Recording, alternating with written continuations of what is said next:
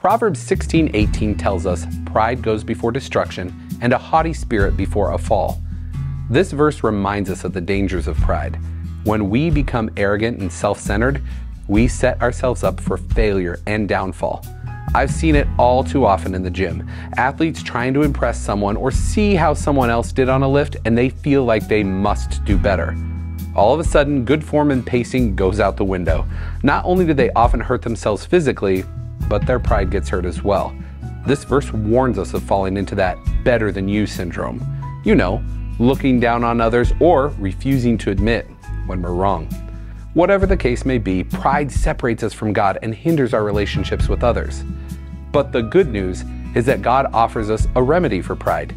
James 4:6 says, "But he gives us even more grace to stand against such evil desires. As the scriptures say, God opposes the proud, but favors the humble." Humility is the antidote to pride. When we humble ourselves before God and others, we open ourselves up to his grace and favor. Humility allows us to acknowledge our limitations, recognize the contributions of others, and seek reconciliation when necessary.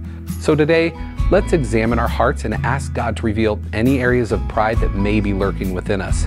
Then, let's make a commitment to practice humility in our thoughts, words, and actions.